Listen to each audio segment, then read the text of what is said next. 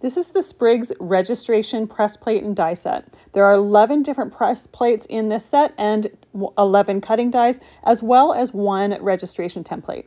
I like to tape that in place to make sure it doesn't shift on me. The outlines on the registration template gives you an idea of which colors or which plates to place where and to do different colors with them. This makes it easy to create a colorful background. And I love the fact that each one of these plates has its own die set to go with it. So if you want to, when you are done doing this, you can cut them out. I am using distress ink pads here, so the ink pads are quite big compared to the plates, and I found I was getting a lot of ink on that registration template.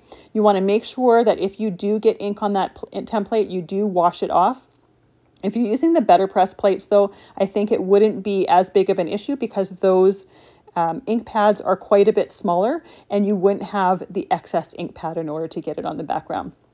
I absolutely love this background, and I think this would be great for creating fall cards.